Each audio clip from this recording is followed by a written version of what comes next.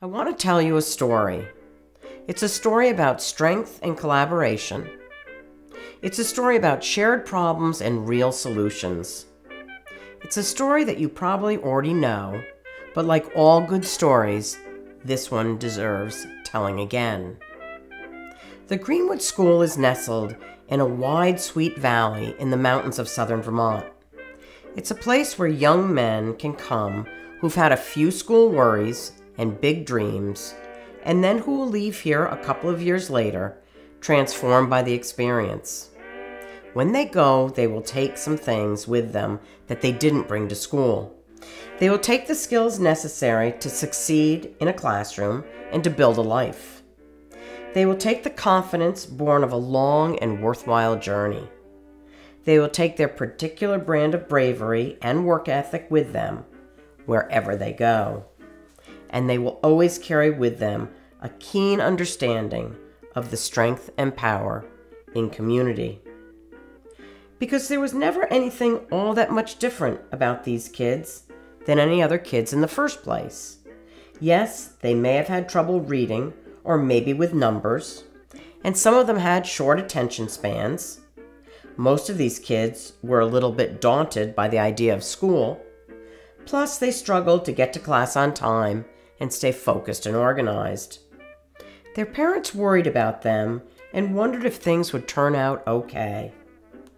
There was one big difference, though, between these kids and every other student they knew. They were luckier than the other kids. They got to come to the Greenwood School. And because this is a good story, it has a happy ending. Like in every fairy tale, there were a few bears in the forest along the way. It wouldn't be literature without conflict. So their grades ebbed and flowed. They missed going to football games. Some were an airplane ride away from home and were homesick. And goodness knows, some still had trouble getting homework done on time. In short, they had good days and bad days on this journey, just like everybody else everywhere. Only at Greenwood, everyone was pulling for them. Their advisors, their tutors, their teachers were all in on it. Someone bought Gary 3 alarm clocks one Tuesday when all seemed lost. Someone else invited Liam over for fried chicken when Mom was just too far away. At Greenwood, everyone wants the same thing. No one wants to teach Faulkner more than they want a student to love reading.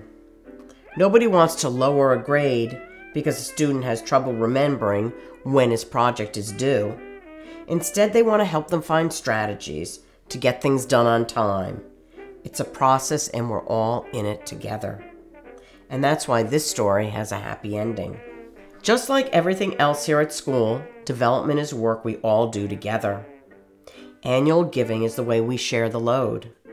Every year there's a gap between what we charge in tuition and what a premier Greenwood education with our high teacher-student ratio, proximity of service, and wild success actually costs. The gap is often 10% or more, and everyone pitches in and digs deep to make sure this gap gets closed. Our teachers donate, and so do our students. Our alumni pitch in, and so do our trustees. This is a group effort. When your child is at Greenwood, it becomes an extension of your home. And if the house needs a new roof, the people who live there have to figure out how to get it up. We are a small community, and so we count on everybody.